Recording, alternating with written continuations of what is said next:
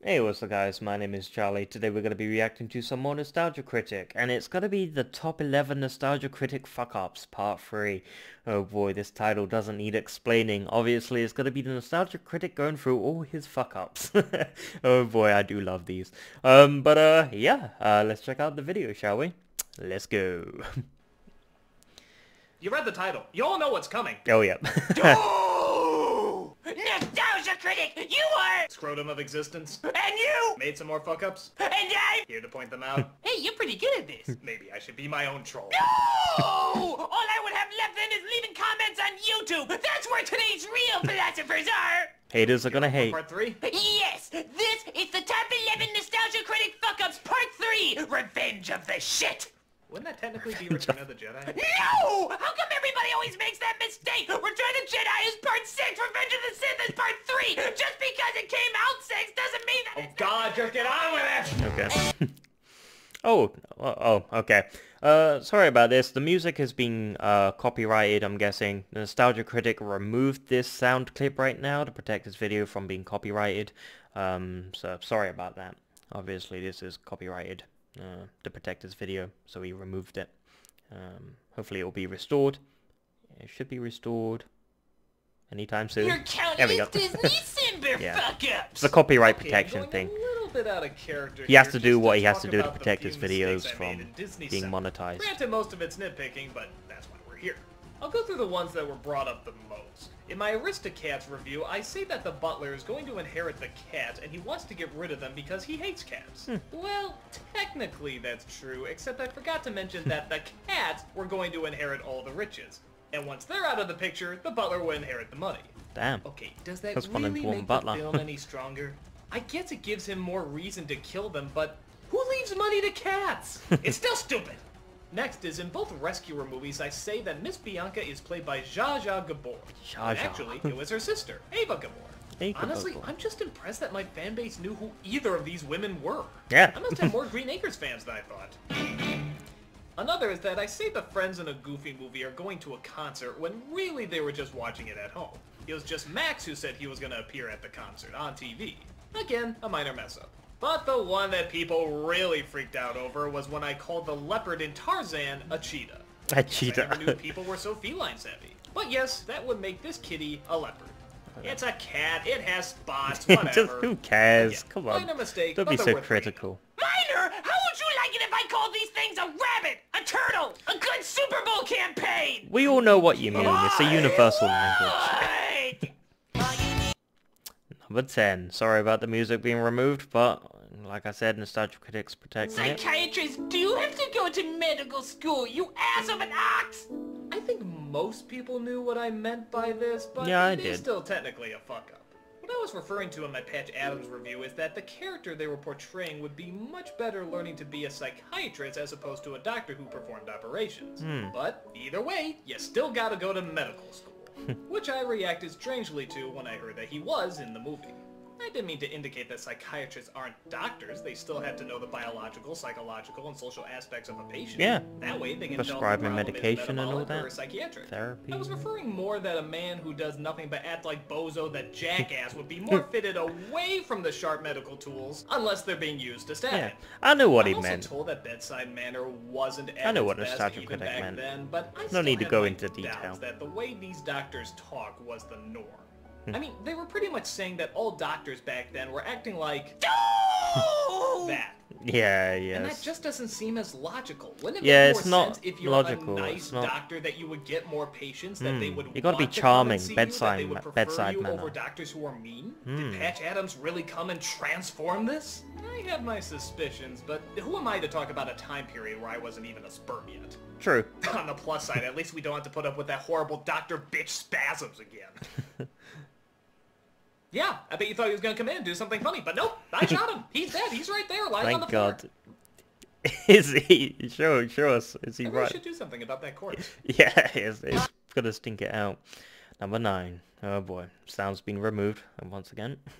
You shouldn't review Thomas the Tank Engine if you haven't seen the show. I've only seen a few Okay, episodes look, of the I made show. it very clear that I never saw this show. Yeah. I was only reviewing the movie based on the fact that a lot of people want me to review it. And for the most Bit like part, Felix people the liked Cat, it. you know. But to all those people saying I need to see the show before I judge Watch the movie, yeah. I'm here to make jokes. Calm the fuck down. People are so critical. I've reviewed movies based on shows I haven't seen before, like the Pokemon, Pokemon movie, the watch that Avengers. first Heck, without even watching the original the Pokemon Star series. Trek shows I've barely seen, and I can still get through the movies okay. I'm just judging by what's given to me as a moviegoer.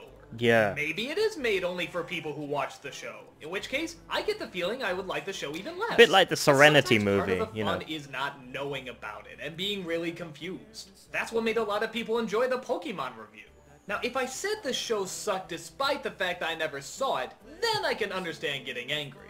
But when I openly acknowledge I've never seen it, I think it just makes for funnier moments when I don't know what's going on. Yeah, I also hear some that's people the were charm. angry that I was shocked that big names like Alec Baldwin and Peter Fonda were in this when big name Well- George Carlin was on the original show.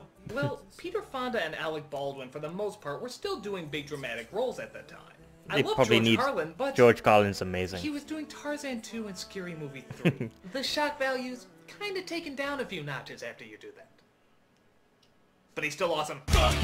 Yeah, he's the worst? incredible. Chip his fuck cunt He's, cocksucker motherfucker he's chick the fart best turd and comedian twat. Now, ever. if that was in Thomas the Tank Engine, I'd probably like it. Number 8. Yeah, George Carlin's incredible comedy. He's perhaps one of my favorites. Apart from Lee Pee-wee's Evans. Floyd Lee Evans is did amazing. talk in Pee-wee's Playhouse.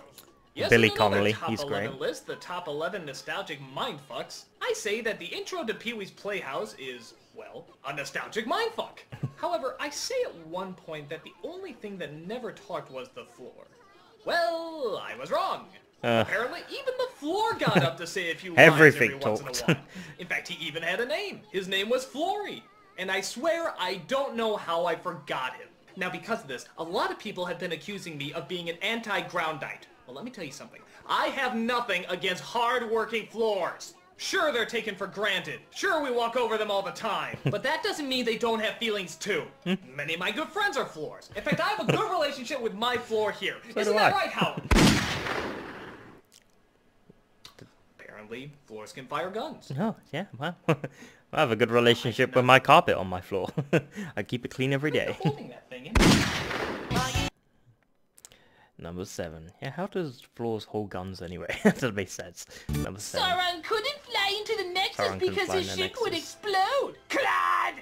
In my Star Trek Generations review, I asked why the bad guy Sauron couldn't just buy a ship and fly it into the Nexus. Couldn't you just save up your money and be like, Shuttle, please.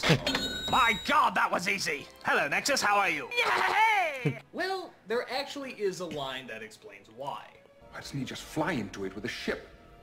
Our records show that every ship which has approached the ribbon has either been destroyed or severely damaged.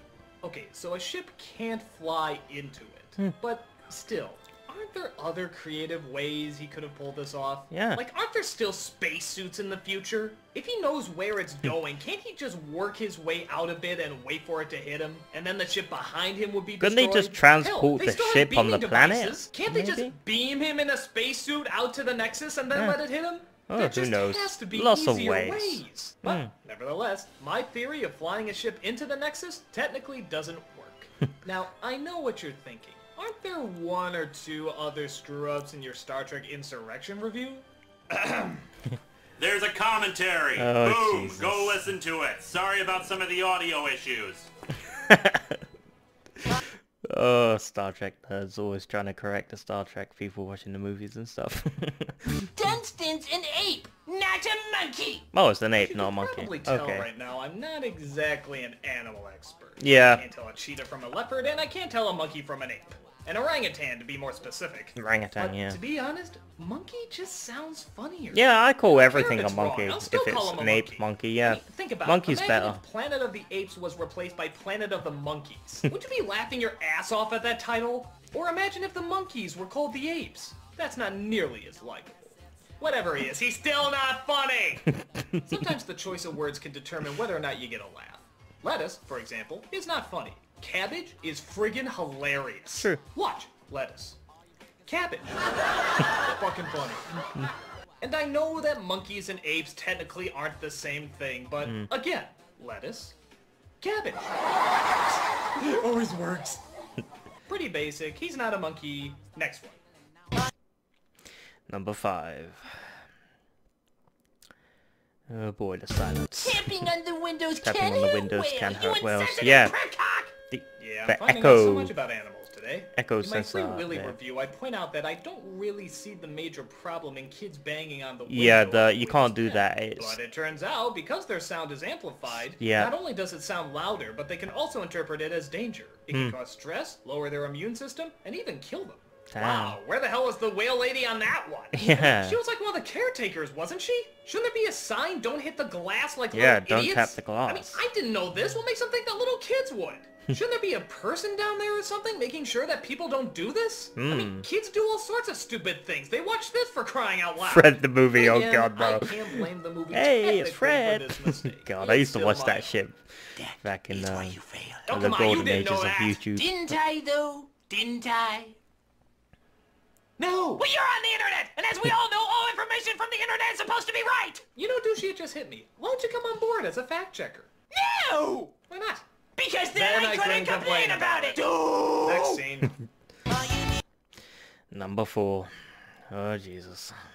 What's this one gonna be complaining about now? That's a pan, not a pot, you A pan, not a stupid- pot. Seriously? Stupid! Who gives a So, shit? on top of knowing little about animals, apparently I know little about cookware as well. In It's my Gordy okay. review, I referred to a pan as being a pot. Yes, Honestly, I alright. just Who always cares? assumed they were kind Stop of being the so same fucking thing. critical. But nope, one has a handle, the other doesn't. Pretty basic, and I'm aware I should know better. Just don't let Gordon Ramsay know I did Oh this. god, yeah, Gordon Ramsay. Oh, come on. I'm sure a lot of this comes from spending less time in the kitchen and more time eating sugar-frosted burrito-stuffed Hot Pockets. Oh, I love those with the extra lard on the side. Yeah, I know, and the Delicious, creamy butter just the most taken from real incredible thing liposuctions. ever. And the side of oil that's found in most suntan lotions. Those are the best. They are the best. I love them. I love them too. I mean, oh! How dare we almost find something in common? Yeah. Nothing too much to say about this one, except, honestly, I just need to spend more time around the stove. Well, maybe not too much. Yeah, that did happen, I remember. Yeah, it's okay, these are small mistakes, they're nothing to be dramatic about, you know, so... Your Let's Play of Bart's Nightmare. Oh, Need I Jesus. sing more? Okay, a lot of people, I'm sure, want to see this as number 1. But really, when you get down to it, nothing technically or factually is wrong here. It just turned out to be a really bad video. But with that said, I don't know, I yeah, kind of enjoyed it's it. a pretty bad video. Uh, I guess I was just too behind the times of how Let's Plays work and what's appropriate to put in them. I thought it was Boy, okay. does it show. This is up there with Melvin as one of my biggest bombs. It's easily one of the most despised videos because I don't give the Let's Play the proper time and respect it deserves. yeah. Now, to be fair, that was sort of part of the joke. Tackling something that I thought was more simple, but it turns out it was much more difficult than I thought. Unfortunately though, the punchline just didn't play out. People got real tired real fast, and it's still considered to be one of the worst nostalgia critics. I even that had to sucks. spend half of my next review just apologizing for Wow, yeah, That's that's the gotta James be the bad. Giant Peach. But from really, that guys, episode. don't worry. I know you're gonna love my Let's Play of Luigi's Mansion. Oh, yes! Alright, never again! Please, Luigi's Mansion, actually do that. Fucking Luigi's Mansion is great. But honestly, I thought it was okay, his review. Bella didn't want Oh, to marry not Twilight. Edward in Twilight. You war whore! Yes, when I put Bella in my top 11 dumbasses in distress, I brought up that, among her other faults, she was pressuring Edward into marriage. Actually, I got it the other way around. It was Edward that was pressuring her into marriage. Because really, ladies, isn't that a common problem? Men pressuring you into marriage? Yeah, of We're course. just so obsessed with commitment. Yeah. I guess I got confused by the fact that she was pleading him to turn her into a vampire, which, from the sounds of it, is a much bigger and even dangerous commitment. So I figured marriage, after asking that, wouldn't be such a big deal. But nope, apparently living her life as a blood-sucking beast of the night for the rest of her life, she's absolutely sure about. But being legally bound together? That's obviously the much bigger issue that takes a lot more time. And don't get me wrong, it is a big issue, and it does take time. But she just hears the word vampire and she's like, I'm in! Now well, whoever's idea it was, it still makes both of them look like jackasses. But still, fess up when you mess up. It was Edward who wanted to get married, not Bella. I guess that means we can like her now, right? Oh, God. No, not really. And the #1 Nostalgia Critic fuck-up part 3 is... Number 1. Your complete misunderstanding of the planet Cyclo. Oh, This come one I on. get a ton of emails about. And to be honest, I can see This movie's why. cool. In my Battlefield In a bad Earth way. review, I mentioned how it seems incredibly unlikely that an explosion wouldn't happen on their planet to set off an atmosphere that was radioactive. Especially seeing how violent they were. But actually, the air was a reactive gas, not radiation. Nuclear radiation is what would set it off. And the explosion isn't just an explosion, it's a nuclear explosion. Which I guess they're building up that the Cyclos never came across or tested out. We even referenced this in my Star Trek Insurrection review. It was that the air they breathed reacted violently to radiation! It's ironic because this brought on one of my biggest outbursts. This is stupid! Stupid! Stupid! Stupid! Stupid! I don't know, even though you got it incorrect, it's still a good movie. In a bad way. If so bad, it's so good. It actually wasn't called for. So the facts about why the Well, planet you were really learning to blew up are spell actually, your for the most name. part, totally legitimate. I was learning to conquer galaxies. But I still must ask, how can an advanced, weapon-savvy, violent race not have come up with nuclear fusion? Again, these things are apparently so advanced and so goddamn violent happy that you know they would have come up with something that can be as harmful as nuclear fusion. Yeah. These guys look for anything destructive, anything hazardous. And yet somehow we, the more peaceful planet, came up with nuclear fusion and they didn't? I'm sorry, I still have a hard time believing it. It's just stupid! Stupid! Stupid!